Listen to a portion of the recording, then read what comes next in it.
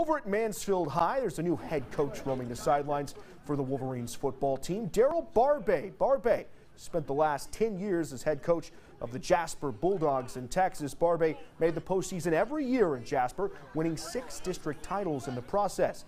Barbay hopes that Texas intensity will carry over into his new program.